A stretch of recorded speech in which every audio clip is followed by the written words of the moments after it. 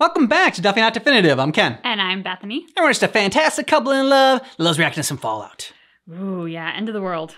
Yeah, I mean, it's just fantastic, the end of the world stuff. And so we're checking out some really dark and depressing stuff from Fallout. 10 Fallout vaults you'd never want to live in. Vault Tech makes it sound awesome living in these vaults, and like you can buy space in these vaults, and they're so great, and they'll protect you from nuclear disaster. Sounds good in theory, but something tells me it sounds so great.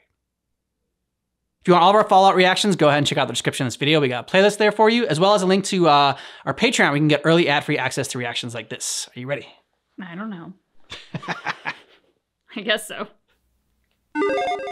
In the Fallout universe, as it became clear that some kind of nuclear war was inevitable, people started crowding into these giant underground shelters known as vaults. For the government and the people living inside them, they were supposed to be a lifeline for the future, mankind's ability to return to the surface and repopulate and thrive after the radiation in the air finally began to dissipate. The vaults were safe, secure, and never meant to fail, but as fans of the series know, that wasn't quite the case. What was actually going on was that Vault Tech, the guys who built all the vaults, were using the vaults to test different survival scenarios for the ones actually in charge of the project, a conspiracy of businessmen and government officials known as the Enclave. Of course. Presumably planning on going into space or something like that. So vaults opened early, or they were missing necessary supplies or had key systems break early, just to see how the vault dwellers inside would respond. Most vaults actually failed miserably, and today we're talking about the absolute worst ones in the 10 Fallout vaults that made people crazy. Could be people inside, could be you, the player, either way,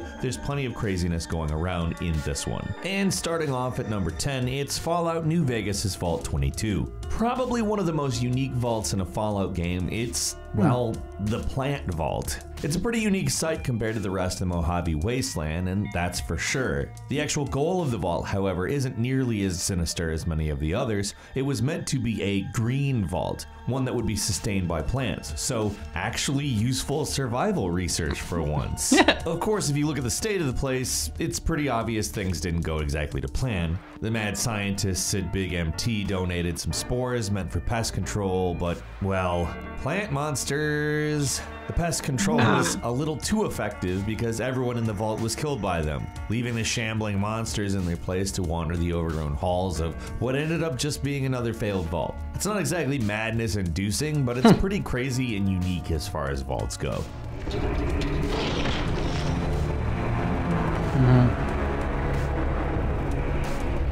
Number 9 is Fallout 3's Vault 92, probably one of the creepiest and most mysterious vaults in the entire series. This vault contains some of the world's best musicians, and you can even find a recording studio in there. Oh, wow. It doesn't take much investigating to find that something went horribly wrong in there as well, though, as mysterious notes referencing a white noise used to plant suggestions in people's head. I mean, you can find them all over the place. Another log shows someone's mental deterioration. As the days go by, their spelling and grammar just get worse and worse. And when you find the Overseer's terminal, it becomes clear what was happening in the vault. They were playing a tone all the time that would affect people's behavior in order to see if they could create mind-controlled super soldiers. There's even one log where he admits to planting a suggestion in someone to just go berserk, and it took 20 security guards to take the guy down. Damn. So you could probably see where the things devolve from here. This rage suggestion begins to spread uncontrollably, and the infected fight the uninfected. Some try to escape, some stay. But obviously, when you arrive, there's nothing but skeletons and mirelurks. For being one of the most immersive vaults, with an interesting and creepy mystery surrounding it, this vault definitely belongs on the list.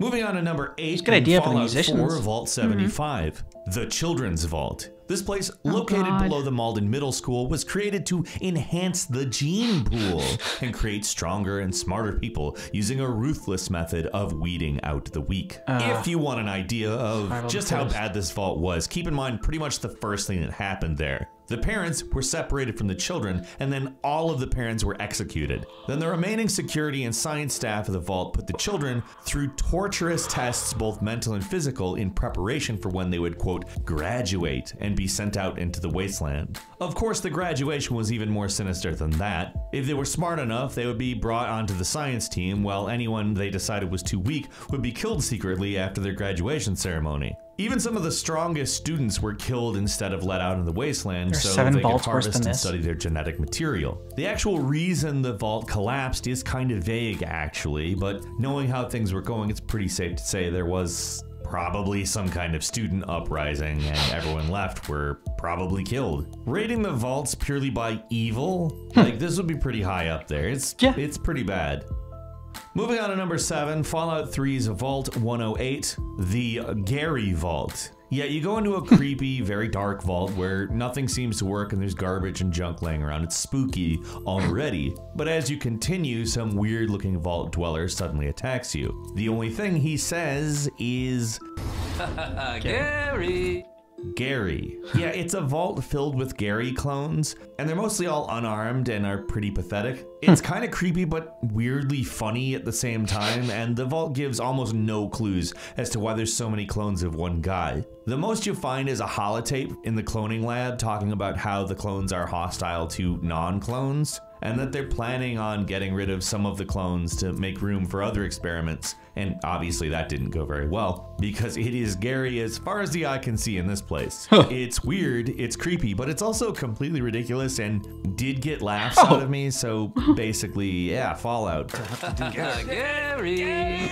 That's not as bad as At the number 6, children one. Fallout New Vegas' Vault 11. There's a bit of a bitter irony about Vault 11 that's both tragic and darkly hilarious. It's maybe the most interesting vault in the entire series, just by story alone. There's no interesting enemies or weird twists in the vault, like that drugs you when you enter or jumps out from you in the shadows. Just a lot of logs to read and a lot of exploration to do. The first thing that becomes immediately clear is that people in this vault really don't want to be Overseer. Then you find out about the yearly elections, where people are elected by the community for Overseer, but they only pick people they don't like. As you soon find out, that's because the Overseer has to, at the end of their year-long term, be sacrificed in order for the vault to survive. If no one is sacrificed, they're told everyone in the vault will die. Different voting blocks begin to form, and people in the vault viciously fight for control over who gets to decide who gets sacrificed. Things start to get really ugly and people start killing each other, and that's the end of the vault. But if you explore the Overseer's office, you'll find one last cruel twist of the knife. You go down the Hall of Sacrifice to see what happens. It leads to a room that instructs you to sit. After some hollow words about living a good life, the walls begin to move to reveal a battery of turrets and robots that'll easily overwhelm you if you continue sitting down. Fight them off, access the computer, and you'll find out the ironic twist. Nothing would have happened if the vault refused to perform the sacrifice. Instead, a little automated message would play congratulating them for their commitment to human life. Another happy Fallout ending, eh? That's good. That's a great twist. People should know what happened.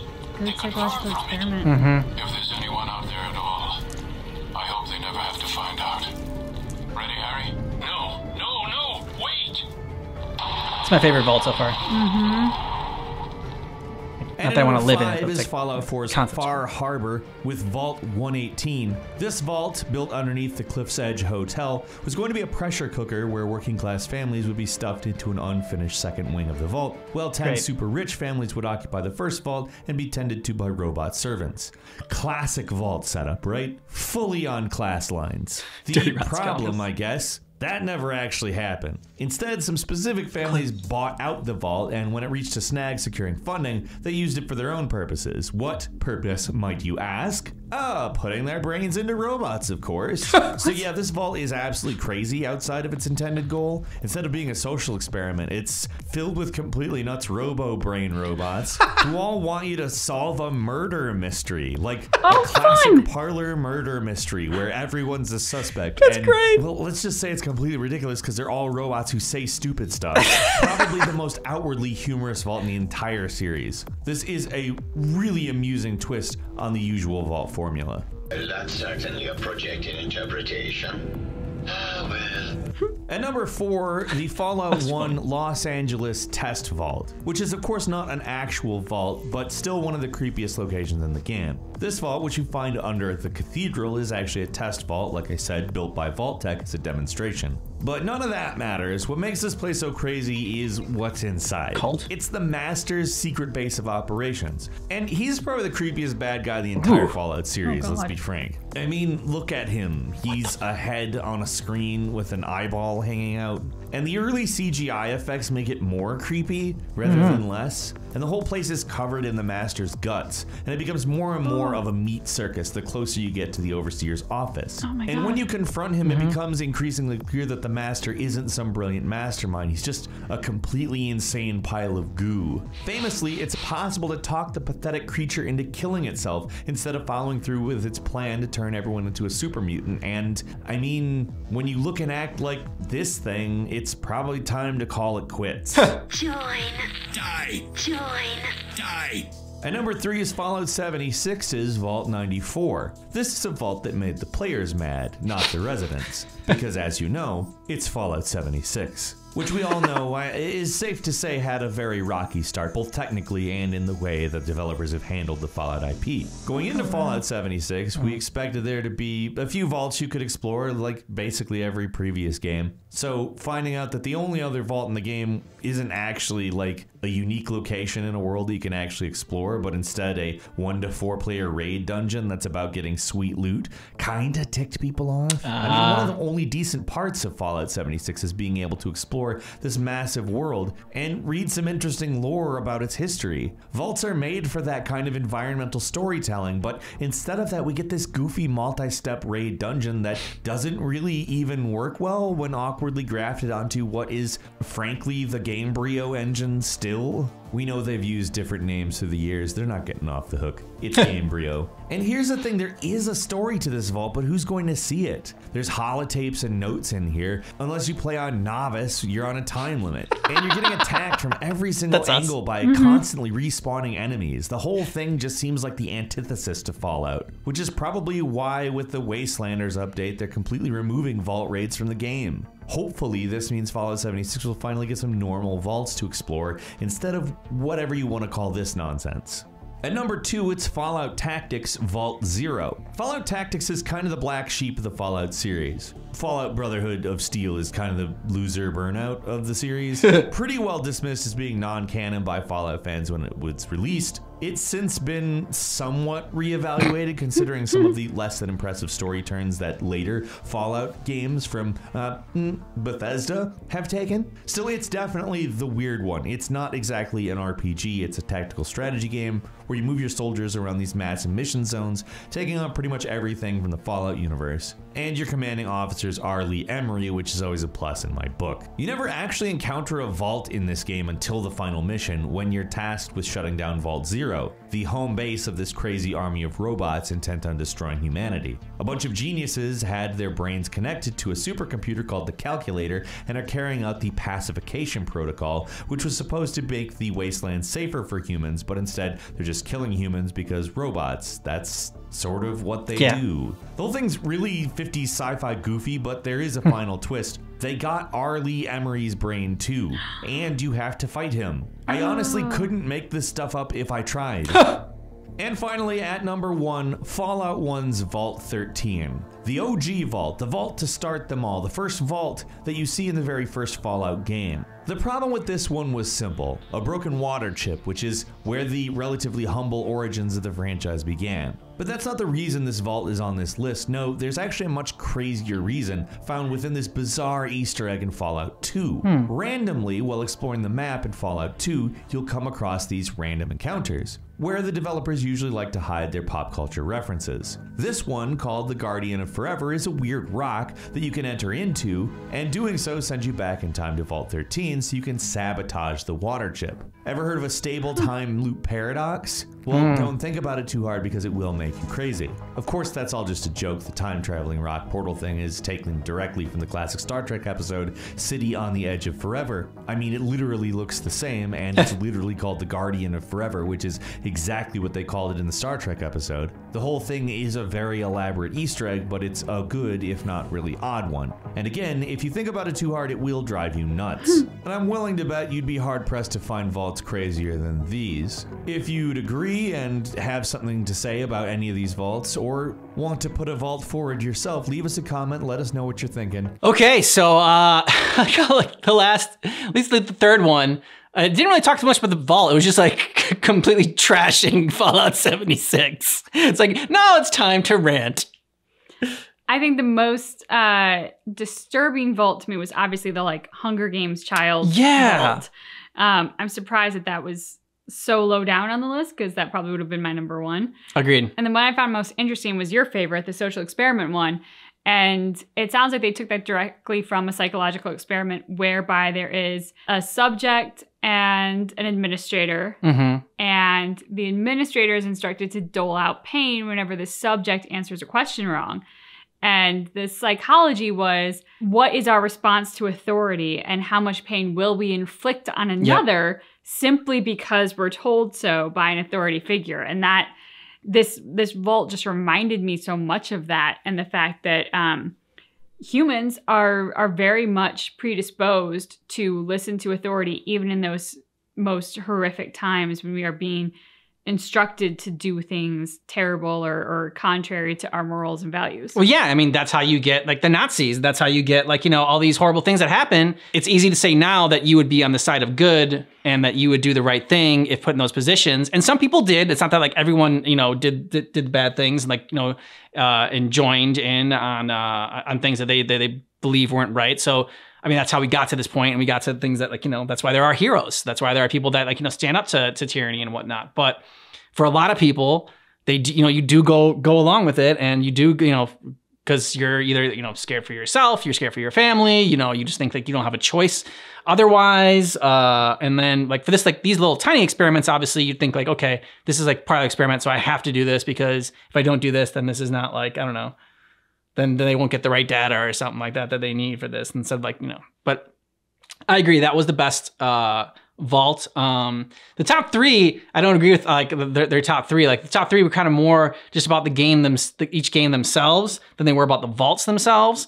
So I'd be interested to see it. There was a lot of vault videos out there as far as like, you know, what the worst ones are. Some were longer, some were, you know, this was like a nice little mid-range one that we picked for this. But let us know down below in the comments. Good channels to check out for this one. Anything else? I mean, the only thing that I was going to add was on to the conversation about like presentism and Nazis and all this stuff. And like, it's so easy for us when we are living in a comfortable world environment, not a war-torn situation, to say like, oh, what we would do in those sets of situations. But the reality is you never really know until you're put in those circumstances. Yep. And I was reading a book recently. It was on World War II and the Holocaust, and it's called My Mother's Secret. Really good book. But one of the things that it says at the very end is that our heroics can often be brought out by being put into the most extreme situations that we will not know while we live in comfort. And I think that's really true. Until you're put in a desperate situation, you don't know how you'll respond to it. And it's very easy to judge from our perspective now. But, you know, I think it's always important to remember that I think everybody does really the best that they can, which isn't to say that they're always doing right. Yeah. But, you know, it's important to reserve judgment. I found the lore in Fallout very fascinating, even though it's like incredibly dark and twisty and whatnot. But like the experiments that go on like in these vaults, like, you know, that I think that's a cool aspect of the game. Let us know what you thought about this video down below in the comments. And if you want more of our reactions and you want early ad-free access to reactions, check out the description of this video. We got a link to our Patreon, and we got a link for some more Fallout reactions for a playlist. Yeah. Thanks so much for checking out our reaction for 10 Fallout vaults you never want to live in, but just keep in mind that our reaction is definitely not definitive.